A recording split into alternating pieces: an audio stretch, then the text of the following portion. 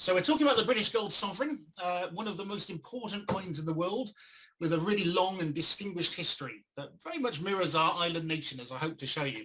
I've been interested in the sovereign now for a couple of years. I found some absolutely wonderful sort of information about it, which is really, really exciting. And I want to try and share that with you as best I can today. So we'll start off by really just looking at the coins that were around before the sovereign made its first appearance. The Celtic coins, gold coins, as I said, they're absolutely beautiful. Some fantastic images on those, which I'm sure you're aware of. Lovely sort of abstract horses, faces and plants. When the Romans arrived, they brought their own coins with them. And when they left about 400 years later, obviously Britain went back largely to bartering. And it wasn't until 1344, during the reign of King Edward III, that gold coins really appeared in our currency. And you have the double leopard, the double florin there, which had a value of 6 shillings and depicted the monarch enthroned with a leopard on either side of the throne. That didn't last very long. That lasted about a year, and it was replaced with the gold noble, worth 6 shillings and 8 pence, which depicted the king standing on a boat with a flag at its helm, brandishing a sword and a shield.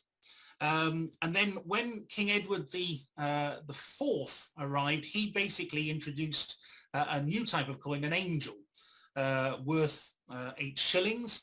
And that depicted the Archangel Michael and Satan as a dragon.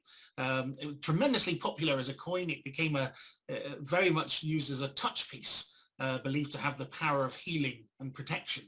And of course, it's also significant because it marked the first appearance of a dragon on a British gold coin. And it wasn't going to be the last one either. So then fast forward then to 1485, Richard III met his match at the Battle of Bosworth. Obviously became the last English king to die in battle. And the new king, Henry VII, on the 28th of October 1489, instructed his mint to produce, quote, a new money of gold. And they responded in kind and struck for him the largest gold coin that has ever been seen, had ever been struck in England. As I say, worth 15.5 grams, 42 millimeters in diameter, twice as heavy as the gold Royale, worth 20 shillings. It was originally going to be called the double Royale, but the king insisted that it be called the sovereign, and the name stuck. So the Tudor monarchs wanted a majestic symbol to showcase their power and wealth. It's unlikely that a coin of this size and value would have actually gone into daily circulation, but it was a show of strength to cement his position as king. The Latin inscription around it is, and I'll translate it, Henry, by the grace of God, King of England and France, Lord of Ireland. It was very much seen as an opportunity for the monarch to stamp his authority and make everybody know that he was the king. Now, all the Tudor monarchs who came after him struck the sovereign themselves. They debased it several times. Henry VIII debased his on a few occasions, reducing the gold value in order to pay off and fund his various different wars. And Henry VIII also is important because he also introduced a new design on the smaller gold noble, and it was St. George and the Dragon. And obviously we're going to see that again coming up shortly. So in 1603, Elizabeth I died, the last Tudor monarch, and James VI, King of Scotland, became King of England, James I, and he struck a 20 shilling sovereign in the first year of his reign, but then he renamed it. He renamed and created a coin called the Unite because he wanted to celebrate the uniting of his kingdoms. And there's some speculation as to why he didn't particularly like the name sovereign. It might be simply that he considered it to be a Tudor name that they had given the Tudor coins, or the Tudor monarchs creating it. And of course, Elizabeth I, the last Tudor monarch, was responsible for signing the death warrant of his mother, Mary, Queen of Scots. So I'm sure there probably wasn't a huge amount of love lost there. So he renamed the coin, and no sovereign would be struck again for another 213 years. So the sovereign is gone. Meanwhile, of course, we have 2 centuries as the authority of his successors to rule by divine right were tested through gunpowder plot and civil war and regicide and restoration. And eventually you have the beginning then of a new great recoinage. And the great recoinage came about as a consequence of the Industrial Revolution, which obviously brought considerable changes, transformed cities. People were moving obviously from rural areas into the cities. Rural Britain had been largely self-sufficient, but as people moved into cities, they needed to be paid. So the coinage at that time was extremely badly worn. It was barely legible. It was underweight. It was often fake. Counterfeiters could take a genuine coin and make 2 or 3 underweight ones from the same metal. There was also a massive increase in population. So all of this conspired to really create a really difficult position for the coinage to be in. In 1815, the Duke of Wellington won a victory over Napoleon at Waterloo, and Britain then needed to restabilize and stabilize the currency. And the master of the mint, who was tasked with restoring confidence in the nation's money, was a gentleman by the name of William Wellesley Pole. And William Wellesley Pole is perhaps least well known for being the Duke of Wellington's older brother. They were actually related. So while the Duke of Wellington was in Paris redrawing the map of Europe, Wellesley Pole was sitting in London working out how to solve the problem of the nation's currency. And what they did was he took the silver and the gold coins, he withdrew them all from circulation, he melted them down, and he replaced them with new coins struck at the new purpose-built facility at Tower Hill in London. So the move from the Tower of London, they moved over centuries there, but they took advantage of the new cutting-edge steam presses, which allowed the coins to be struck with much greater accuracy and precision than had ever been known before. And in 1816, the government made a decision to scrap what was then the gold guinea, valued at 21 shillings. That hadn't been struck since 1799, except for a special batch in 1813 to help Wellington's campaign. But they decided to replace it with a new gold coin worth 20 shillings. And of course, it had a name from the past. It was to be called the sovereign. It was going to be half the size of the original Tudor sovereign, so 22.05 millimeters and 7.98 grams, and 22 carat in gold. That's 91.6% gold. And those specifications haven't changed. They're still struck in exactly the same way today. So Wellesley Pole was very keen to make sure that the new coins should be aesthetically pleasing as well as technically perfect. And for this reason, he was very eager to employ the finest engravers who would transform coins into miniature works of art. And they were tremendously necessary. It was a very, very important time. The coins were enormously required. There's a lovely cartoon there you can see there showing the new coinage, showing Wellesley Pole shoveling handfuls of shovels fulls of coins to a grateful nation waiting eagerly to receive them. But obviously he wanted to get, the design was also important to him. He wanted to employ the best possible engravers and craftsmen to really turn these coins into miniature works of art. And no story of the British gold sovereign can be told without reference to the brilliant sculptor and engraver who Wellesley Pole found to do his design. A gentleman by the name of Benedetto Pastrucci. He was born in Rome in 1783 and had an incredible life. I mean, an astonishing upbringing. His family had to flee Napoleon when he was 17 because his father was a High Court judge. And when he heard that the soldiers were looking for him to arrest him, that the father had to escape dressed as a soldier. He wanted his son to become a lawyer, but Pastrucci hated his lessons. And when he was sent away to study, he was beaten so severely by his schoolmasters for neglecting his studies that his father actually feared for his own safety and so brought him home and let him do what he wanted to do, which was to become an apprentice for a cameo cutter.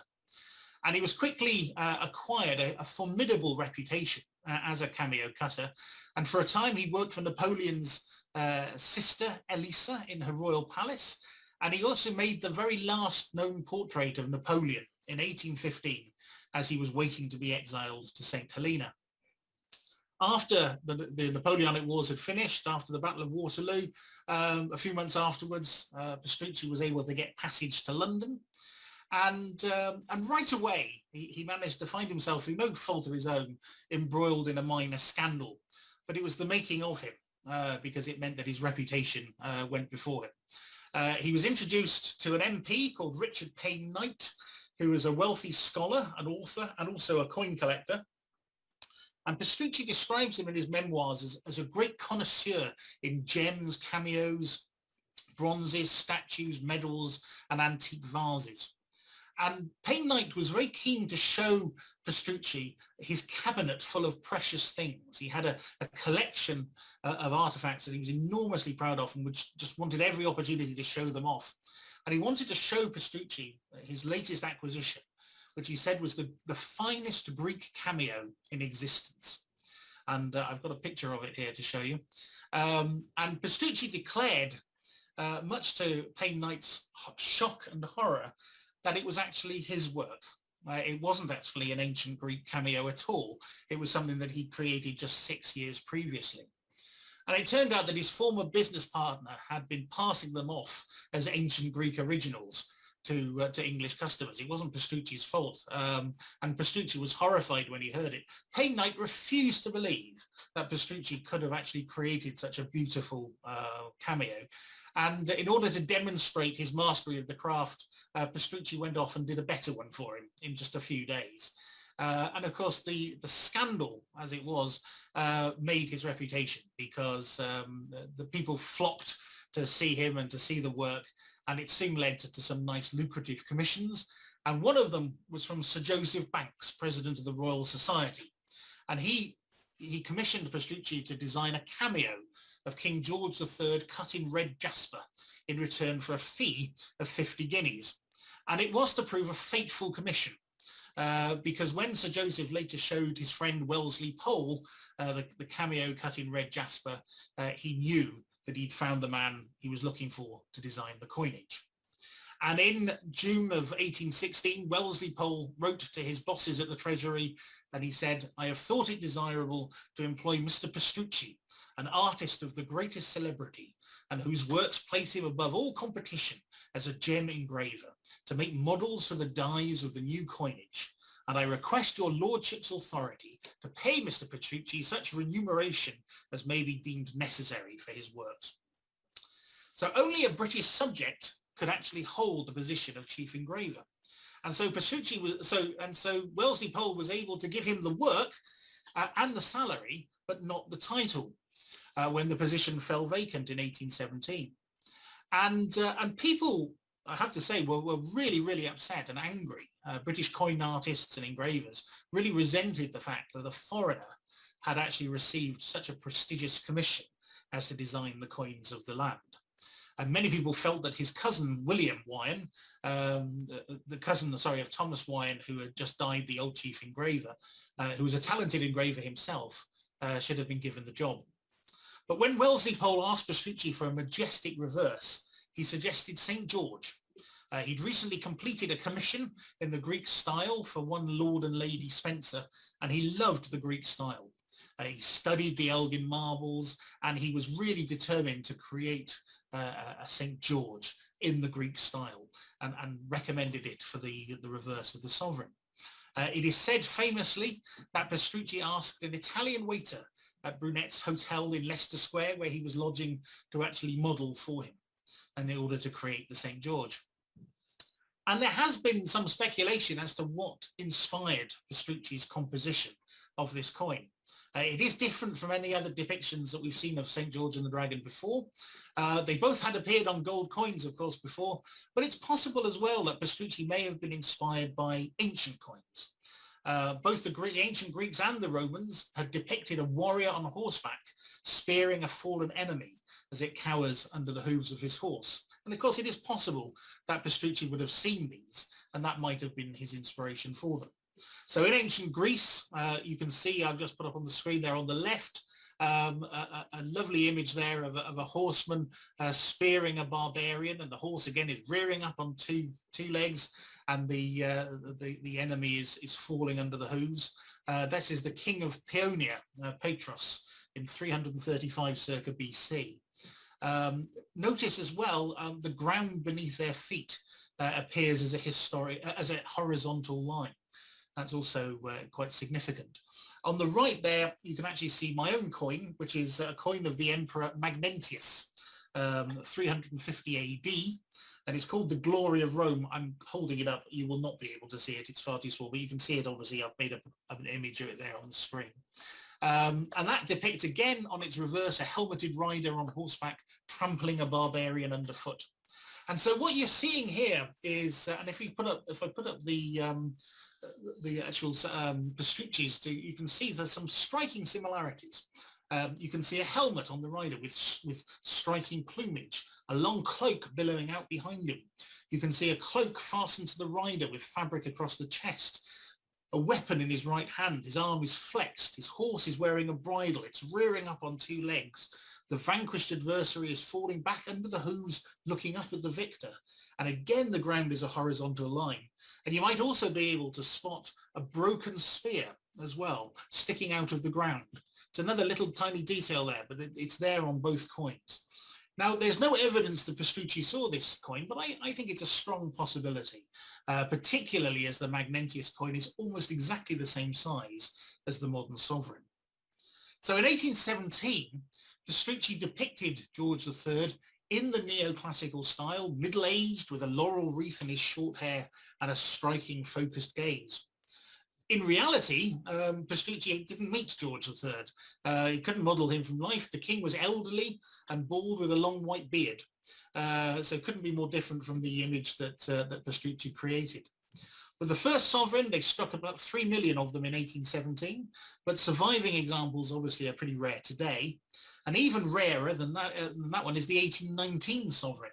There were only 37,000 of those were struck. And one of those actually sold for 186,000 in 2013. So if you find an 1819 sovereign, hang on to it. It's worth a fortune. As the United Kingdom championed the Industrial Revolution, this new modern sovereign coin struck with accuracy and precision championed our manufacturing expertise on the world stage. Obviously, in 1820, the old king died, and the new king, George IV, became king. He'd been serving as the Prince Regent, and he now obviously became the new king.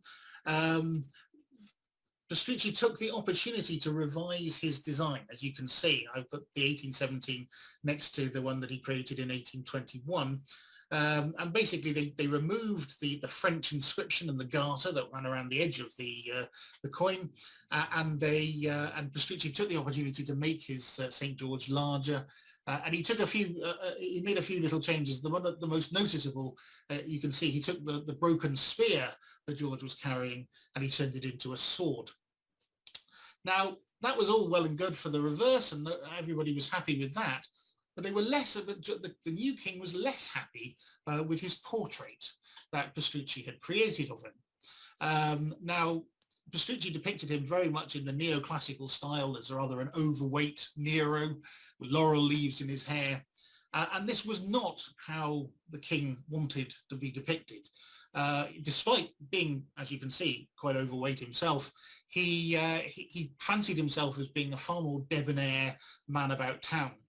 And so gave a sculpture that he had made, a very flattering one, by Sir Francis Chantry, and he basically brought that to the mint, and he said to the mint designers, I want you to model, forget about modeling me, I want you to model this. This is the image that I want on the coins. And Pastrucci was absolutely outraged because he refused point blank to copy the work of another artist. He said that to do so would violate his artistic integrity. And so the king very helpfully sent along a painting from another artist by Sir Thomas Lawrence. And Pastrucci was ordered by the Royal Mint to hang it up on his studio wall. So it would always be looking down at him, and it would hopefully inspire him to create a new portrait. Petrucci had no choice. Obviously, he had to put it up on the wall, but he turned the painting to face the wall. He refused to even look at it. And eventually, Wellesley Pole realized that he wasn't getting anywhere at all with his temperamental Italian, and so persuaded Petrucci's French assistant, a Frenchman called Jean-Baptiste Merlin, to create the portrait for the new 1823 double sovereign, which he modelled on the Chantry bust. And this is what Merlin came up with. And this appeared on the 1823 double sovereign. It's quite significant because it's the only appearance of this particular design. It only appeared on that one coin in that 1 year. So it is quite interesting. Unfortunately for Petrucci, his friend and mentor then stepped down as Master of the Mint, and the new Master of the Mint, Baron Thomas Wallace, was far less inclined to tolerate the artist's temperamental stubbornness. And in a very terse letter to his superiors, he reported that the conduct of Mr. Petrucci in refusing to exercise the order of the master in fulfilment of the king's command render him no longer of use to the mint as chief engraver, whose peculiar duty it is to prepare the head dies for the coin. Now, obviously, we know Petrucci wasn't actually the chief engraver. He wasn't allowed to occupy that position, but he was doing the work of the chief engraver. And so the task of creating a new coin portrait went to an Englishman. And second engraver William Wyon then stepped up, and he was given the task. And so Wyon created the portrait then that appeared on all of the coinage, including obviously the sovereign. Now, Wyon also modelled his design on the Chantry bust, which is why the two designs look quite similar. But it was the first time that a British monarch had appeared on a circulating coin without a laurel wreath or a crown. And that really appealed to the king's debonair style and reputation as a trendsetter. Now, Wyon was made the chief engraver in 1828, and Petrucci was appointed the chief medalist so that he could finish a commission that he had begun in 1819. It was a commission for the Waterloo Medal. And knowing that he would be fired as soon as it was complete, Petrucci didn't actually finish it until 1849, when he was about to retire. So when George IV died in 1830 without a legitimate child to succeed him, his younger brother became King William IV. And aged 64, he was the oldest person in British history ever to be crowned. And once again, Wyon was asked to base his coin design on a flattering bust created by Sir Francis Chantry, who personally supervised the creation of the coin portrait. The kings weren't taking any chances. The king was very pleased with the result. Merlin was put to work on the reverse, and he created this beautiful heraldic shield, very much considered the heraldic high point of British coin design. Now, William IV is the only British monarch since George III never to have a sovereign struck with Petrucci's George and the Dragon on it. But for the double sovereign issued as a proof for the coronation, Merlin had a little bit of room to play with. And so what he did was he did this. He created a beautiful mantle, which he put around the heraldic shield. And if you look at the bottom, you can actually see dangling from it is a chain with a little St. George and the Dragon on it. So he managed to get St. George and the Dragon in there for him, even though his boss, Petrucci, was no longer submitting coin designs and was no longer having coins with his designs on them. So in 1837, the crown passed to William's 18-year-old niece, Alexandrina Victoria. And unlike her uncles, she actually was quite happy to have her portrait actually sculpted. And so she invited both Wyon and Petrucci to Windsor Castle to model her from life. Now, the two men didn't get on at all. They were deadly rivals. And so she arranged to have separate sittings with them. But apparently it is said that they travelled down to Windsor together. So that would be a fascinating thing to see. I wish I could have been a fly on the wall to see that. Wyon's design was very highly praised and was to remain on gold and silver coins for an astonishing 49 years. It was also used as the model for the postage stamp as well. Petrucci's design for the coronation medal, on the other hand, was very widely criticised. I'm just put the two side by side to show you. They were both basically modelled on the same day by the same queen, and you can see they're very different portraits. The coronation model, I think, has a charm all of its own, but Petrucci was a bit of a pariah by this time because he had refused to do the king's commissions and coin commissions. Everybody gave him a bit of a wide berth, and as a result, people were very dismissive of his designs, which I think is a great shame. But there we are. Merlin's reverse, on the other hand, actually had he actually created a few very interesting things. He could take off the arms of Hanover. They were no longer required because Victoria wasn't allowed to become a monarch, a Hanoverian monarch, because women weren't allowed to be monarchs of the Hanoverians. So he took the opportunity to redesign the shield, and he also added laurel branches, a symbol of peace and stability, which reflected the optimism and hope of the country at the start of the Victorian era. And underneath that, he also put a nice little touch. He put a rose, a thistle, and a shamrock together on a single branch to symbolize the unity of the kingdom. And that was pretty much the state of play for the next 20, 30 years. In that time, in a period of just 6 years, the Royal Mint lost its 3 most talented engravers in very quick succession. Merlin died in 1850, William Wyon died in 1851, and Benedetto Petrucci died in 1855. So we fast forward 20 years. In 1871, the Mint had a new deputy master. His name was Charles Fremantle, and Fremantle was chosen by Prime Minister Disraeli to make the Mint more efficient. He introduced more machinery, he employed people committed to accuracy and craftsmanship, and he wanted also to improve the aesthetic appeal of coins. And after an absence of 46 years, he felt it was time for St. George to make a comeback. So St. George returned. So you actually had a lovely pairing there. You've got Petrucci, St. George and the Dragon, with obviously William Wyon's classic young head design, which is really, really nice. So then in 1887, to celebrate Queen Victoria's Golden Jubilee, Fremantle wanted a new portrait on silver and gold coins. An artist called Joseph Edgar Boehm was commissioned to produce it. He was an award-winning sculptor and medal maker. And he depicted her, as you can see, clothed in a heavy silk dress, wearing a small diamond crown over the mourning veil that she'd worn since Prince Albert's death 26 years earlier. And the public absolutely hated it. They hated the realism. They hated the fact that she was very much an old woman, that she'd been painted with wrinkles, she'd been sculpted with wrinkles. They felt that the crown looked ridiculous, perched precariously on top of her head. They said it lacked regal bearing. And as a result, the design only lasted for 6 years. Somebody also in that time took the decision to make a very small addition to Petrucci's St. George design. And you might be forgiven for having missed it, but you might notice it has just very subtly changed.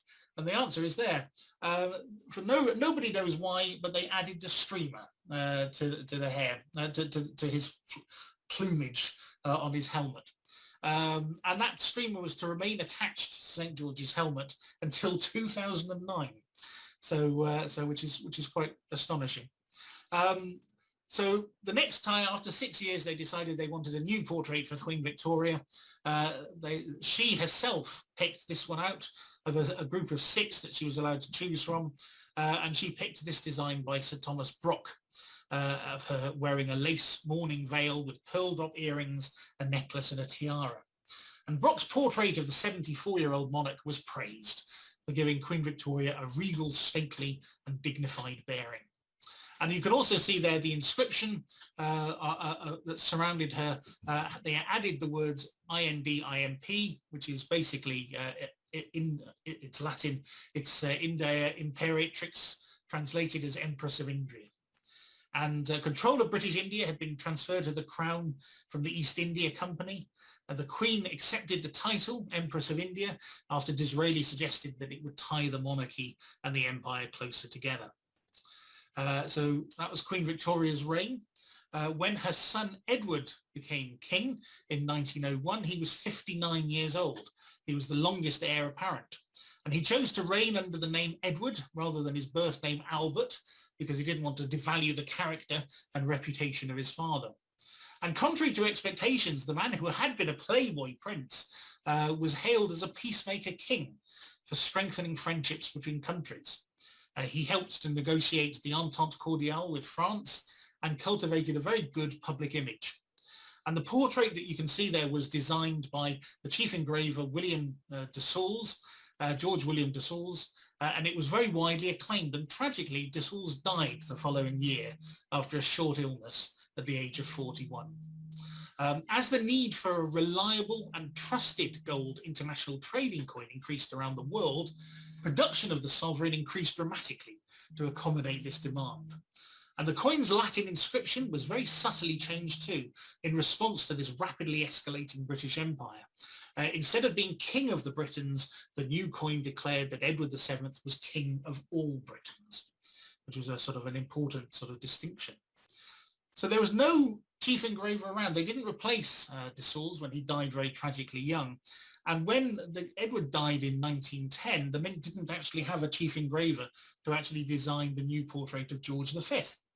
So they had to hold a design competition, and it was actually won by an Australian by the name of Edgar Bertram McKennell. And so it's his design, his iconic bearded portrait, that actually appears on the sovereign. And this was to be the very last sovereign struck for circulation. The government needed gold, and they needed it quickly to pay for the enormous cost of fighting World War I. And so the public were asked to take their sovereigns to the bank and exchange them for paper treasury notes of the same value. And within a couple of years, sovereigns were very rarely seen in circulation. The people who hoarded the gold coins were seen as being unhelpful and unpatriotic to the war effort. Now, it's easy to see why people were reluctant to exchange their precious gold coins for pieces of printed paper. Unlike today, a coin's value was tied up in its intrinsic metal cost, which meant it was the metal that gave the coins its value. And there was also a fear that if the war went badly for Britain, paper banknotes could become worthless, whereas gold, of course, would always have a value. Of course, this is the reason why people would hoard their coins and sovereigns instead of wanting to exchange them for paper money. A lot of coins just simply disappeared. They didn't go back to the bank. In 2017, more than 900 sovereigns, all dated between 1847 and 1915, were found hidden under the keyboard of an old piano donated to a community college in Shropshire. Its previous owners had absolutely no idea they were there. And so if you ever do encounter sovereigns like this, sort of pre-1915, very often they may well have been put away and buried until after the war by people because it was very unfashionable to own them at that time. But obviously the owners had no wish to necessarily transfer them for paper banknotes. Sovereigns were produced in Britain until the end of 1917, and they were shipped to the USA to pay for supplies and weapons. They were kept in Fort Knox until 1934, when the United States made it illegal to own foreign coins, and then the Treasury melted down their stock of sovereigns and converted them into gold bars. So when George V became king in 1910, he reigned over an empire that encompassed a quarter of the world's population. The sovereign had become, in the words of British economic historian Sir John Clapham, the chief coin of the world. And when Britain stopped producing the sovereign as a circulating coin, the overseas branches of the Royal Mint, spread throughout the empire, continued to strike it. Not since the fall of the Roman Empire had the same coin been struck on so many continents and accepted in ports and markets across the globe. Now, between them, the branch mints at Melbourne, Perth and Sydney in Australia, in Bombay in India, in Pretoria in South Africa and Ottawa in Canada actually struck 440 million sovereigns until production ceased in 1932. And that basically ensured that the popular gold coin continued to be a trusted international trading coin for many, many years after it had stopped being used in Britain. Now, you can't keep a good gold coin down, and the sovereign would very shortly reinvent itself, both as a bullion coin for investors and as a beautifully crafted commemorative coin for collectors. Edward VIII's portrait was by Thomas Humphrey Paget. There he is when George V died in 1936. His eldest son, obviously Edward VIII, became king. he refused right from the offset to face to the right. There was a convention amongst coins going right back to Charles II, where each successive monarch faced in the opposite direction. And you can sort of see them happening there on the screen. But Edward refused to do that. He'd been told that his left side was his best side, and so he didn't want to be seen facing right. So the Royal Mint had to acquiesce, and they started to produce his portrait, and they began striking test samples right up until he made the shock decision to abdicate in December 1936. Now, a few test pieces had been made in preparation, and one of them was actually sold by the Royal Mint for £1 million in 2020. Now, technically, this wasn't actually a coin, it was a test piece, because in order for a coin to actually be a coin, it needs a royal proclamation, it needs to be issued. And obviously these particular coins weren't issued because Edward had abdicated before they became legal tender. So as a result, the Royal Mint had to go back to the drawing board. The throne passed to Edward's younger brother Albert, and he took the name George VI to provide a sense of continuity. And another way of providing continuity, they asked Humphrey Paget if he would stay on and design the portrait of the new king. So Humphrey Paget did that, and you can see the two are quite similar when you sort of put them side by side. George became the second man called Albert to change his name after becoming a king in the 20th century. And Paget was asked, obviously, to do the new coin portrait. They only had a few weeks to do it before the coins had to be issued. So it was a majorly rushed job. But incredibly, despite that, it is often widely considered one of the finest coin portraits. It has a classical elegance all of its own. And only 5,501 gold sovereigns were actually struck in 1937. And they were actually struck to include in a 4-coin set. They weren't actually sold individually. And that particular, the sovereign was never struck again during the reign of George VI, making this the rarest sovereign of them all. So again, if you have a George VI sovereign in your collection, hang on to it because it's very rare.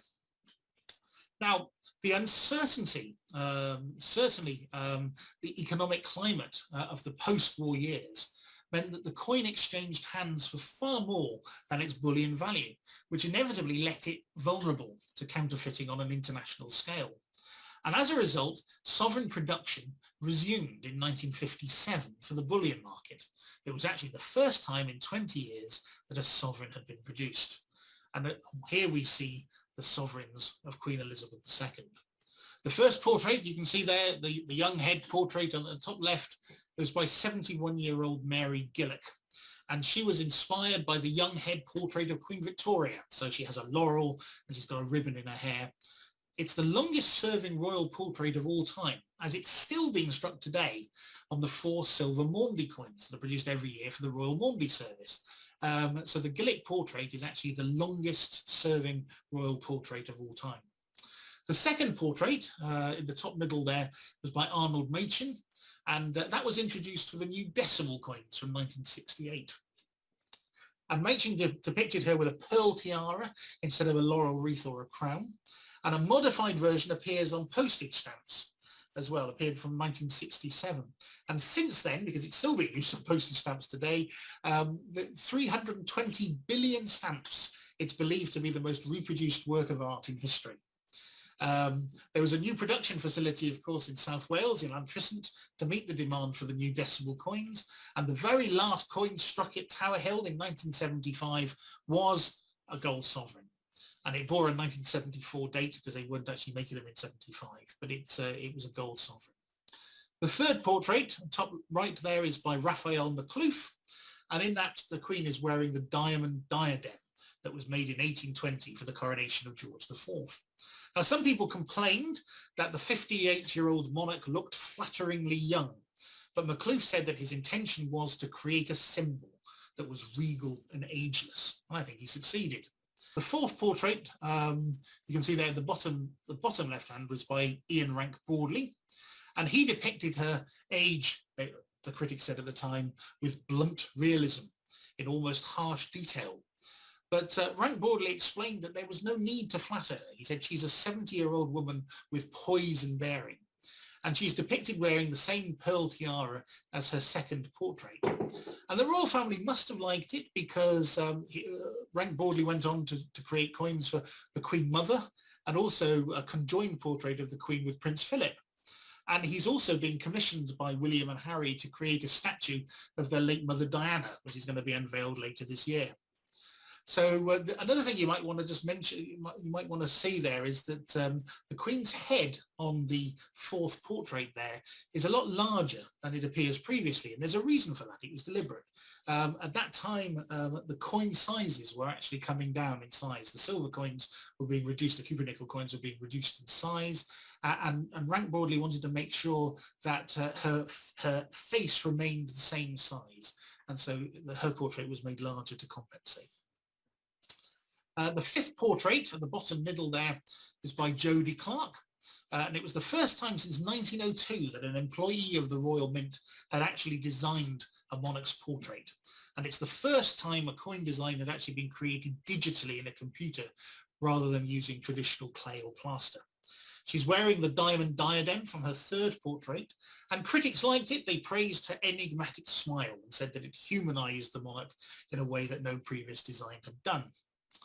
In 2016, there's one other coin there, as you can see at the bottom right there. The Mint took the unusual step of putting a one-off commemorative portrait by James Butler, MBE, on the sovereign in proof quality. And this was to celebrate the Queen's 90th birthday. She's also wearing the diamond diadem. Butler said that he wanted to show a likeness of her, an affectionate image, as this was a celebration rather than a circulating coin portrait. So it's a portrait of the Queen, which you'll only see on commemorative coins. It never actually appeared on a circulating coin in your change. Now, Pastrici's St. George and the Dragon continue to appear on British commemorative and bullion sovereigns every year. But however, on very special occasions, a new one-off design is introduced for that year specifically. And this happened for the very first time in 1989 to mark the 500th anniversary of the very first sovereign that was struck by Henry VII. And the design was deliberately created to echo the look of the original. It was the first time since 1887 that a UK sovereign had been struck without Pastrici's St. George and the Dragon on it. And the sculptor Bernard Sindel became the first artist since Pastrici to design both sides of the same sovereign. And he depicted, as you can see, a front-facing and enthroned Queen Elizabeth II sitting in the coronation chair in her full regalia with her crown and holding the staffs of office. And the reverse was a modern crowned shield of the royal arms, set in the centre of a double rose, which reflected the look of the Tudor original. And it's also significant because it's the very first time that an inscription actually appeared on the sovereign in English. And you can actually see there, you can make out the word sovereign. It used an English inscription instead of a Latin or a French one. There are only 23,000 proof quality sovereigns produced with this 1989 design, so this coin is highly sought after by collectors today. And then moving forward, we can actually see a couple of other designs that have actually some reverse designs that have been created as special one-offs. In 2002, the Mint celebrated the Queen's Golden Jubilee with a new interpretation of Merlin's historic heraldic shield that was actually struck for the Queen's great-great-grandmother, Queen Victoria. And it was designed by Timothy Node, a heraldic artist at the College of Art. And in 2005, 3 years later, Timothy Node won a design competition to create a bold new interpretation of St. George and the Dragon. And you can see his design always reminds me a little bit of comic book art. It only appeared for the 1 year. Again, very high demand for it because obviously only a few were produced. In 2002, the artist Paul Day became the third artist to design St. George for the sovereign. It was the Queen's Diamond Jubilee. They wanted to commemorate it, and his dramatic depiction of the most famous fight in numismatic history marked a very radical departure from Pastrici's neoclassical approach. He went for a medieval knight of Arthurian legend rather than a classical hero.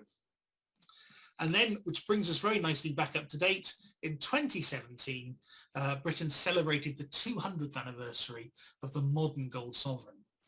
And during that time, it had become a trusted symbol of Britain throughout the world with a reputation of excellence, accuracy, stability that has endured long after it ceased to be a circulating coin.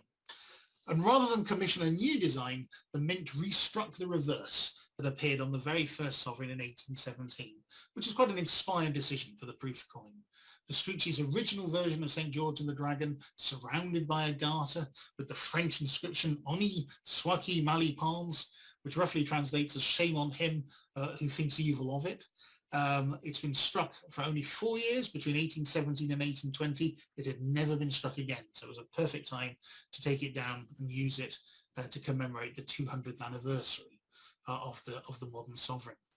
And so today, as Britain remains an important and influential global power, the gold sovereign is very much seen as an ambassador for our country. It stands proudly as an enduring testament to our international reputation, our technical excellence, and our very rich cultural identity. So that's a whistle-stop tour of the sovereign. I hope you enjoyed it. That's the end of the presentation. Thank you.